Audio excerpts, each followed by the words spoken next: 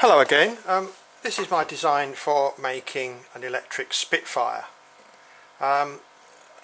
Okay, cards on the table. I'm not sure whether this is doable in a primary school. I have made it with a small group of particularly able Year 6, and I've also done it on a Design Technology summer school with Year 7. I've included it in these videos because I just enjoy making it. I found some plans for the Spitfire on the internet fairly easily and sized them to A4 and then enlarged them on the photocopier onto A3 card. I then cut out the fuselage shape and the wing shape. The wing is about 38 centimetres long. After I've cut out the three pieces, the fuselage, the wings and the tailplane, the next job is to cut it out onto card. Now this is the difficult part for students. There's two ways you can cut it out. You could use a craft knife. Now I'm going to leave it up to you as professionals to decide whether your pupils can use craft knives safely. If you are going to let them use craft knives, you need to show them how to use a craft knife first of all. Always use a cutting mat or safety mat, and they have to have access to a safety ruler. First thing we're going to do is to mark round the shape of the wings. I've always admired the design of a Spitfire. Such a beautiful shape. So we draw around. This slot is so that it can, later on we can fit it into the fuselage. Draw around. And then cut out the shape.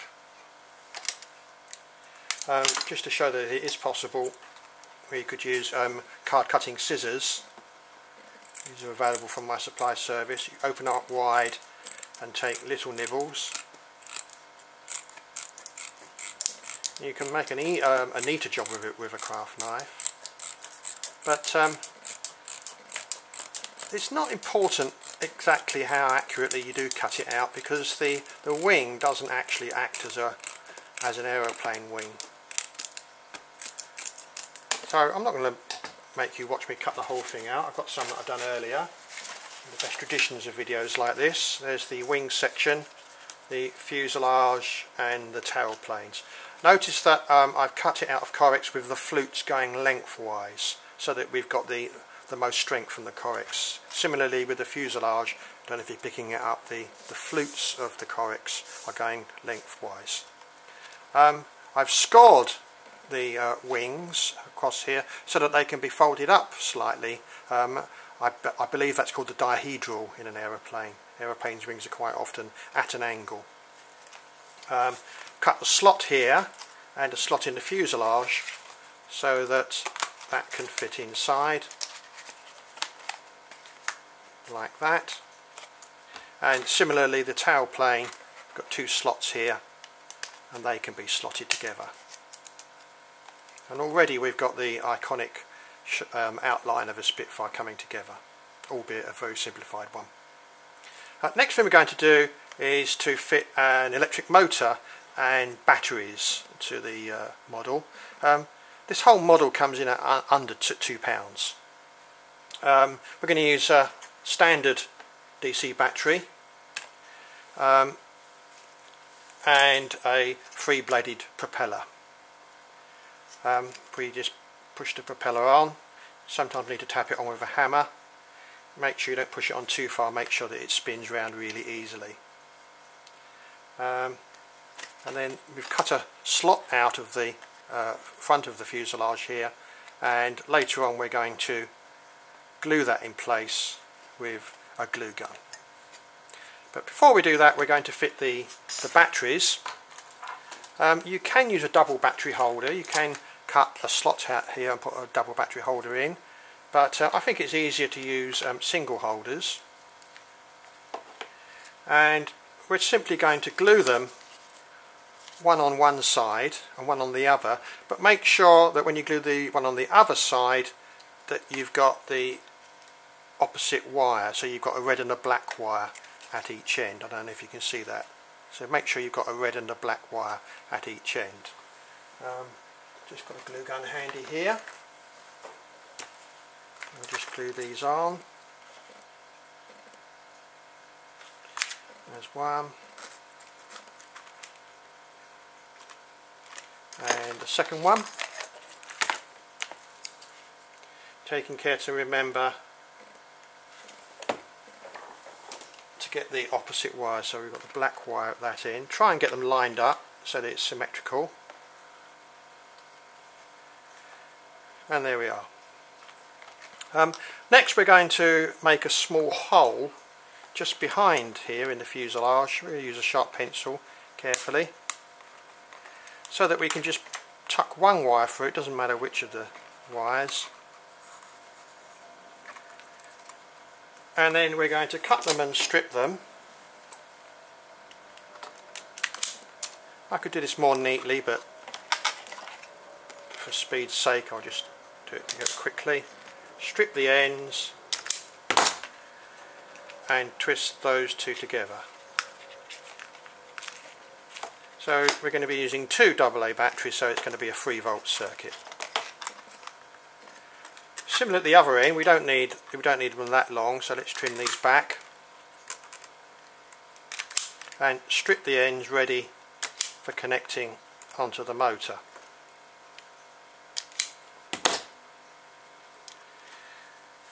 And twist the wires to stop them from getting into a tangle. Now the reason I didn't glue the motor in is that we need to make sure that the propeller turns in the right direction. So to do that we need to experiment. Let's bend the tags back a little bit, slot the motor in. I will glue it in a minute, and we'll just tuck that wire through one terminal. It's a little bit fiddly. There we are. And tuck the other wire into the other terminal.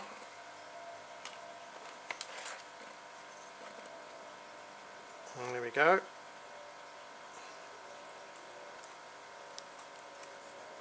And we'll pop the batteries in and find out which way the motor goes. I've no idea.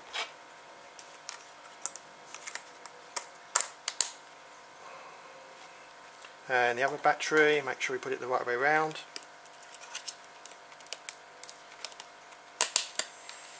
Oh, now that was really lucky because that is turning the right way. The correct way is so that the air travels back. So the air should be going back this way.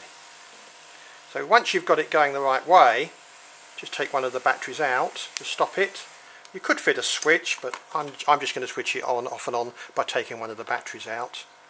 And now I'm going to glue the motor in. I've just realised I've forgotten to get another glue stick. I'll just be 1 second. There we are. And let's glue the motor in now. Very careful with a glue gun. This is a high melt glue gun as well. And some glue along the top. There we go.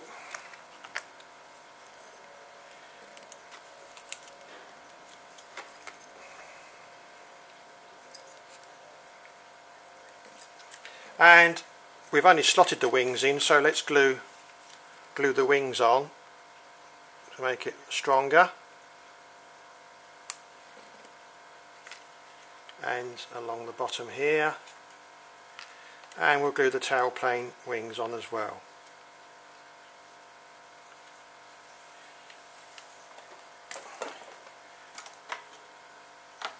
Just notice that one of the wires has come off.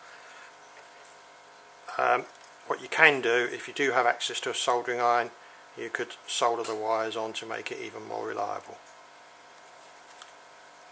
So that's the finished Spitfire. Well, almost finished.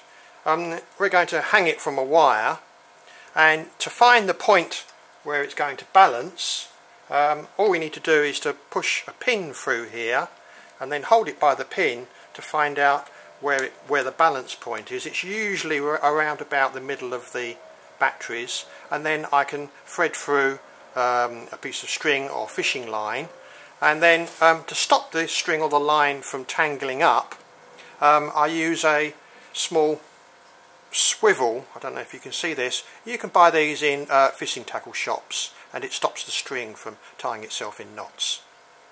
So I hope you enjoy making this simple Spitfire toy. Okay, let's have a test flight. It's great having a score hall outside my office to try things like this. We can switch it on just by putting the second battery in. We could put another switch. You could put a switch on it, but I'm happy doing it this way. Now, for some reason I don't understand, I'm sure there are people out there that do, the plane will only fly in one direction, in this case clockwise. If someone could email me to explain why it won't go anti-clockwise. Off we go. It takes a while to get itself sorted out. And we'll try and pick it up.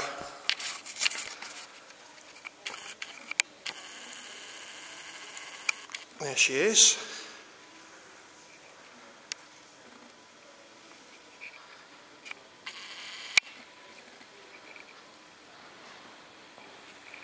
Oops, too quick for me.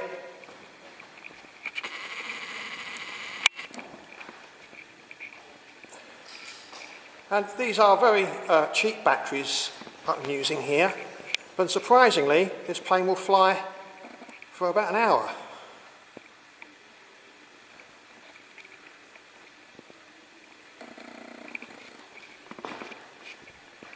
I think I better stop before I get really dizzy.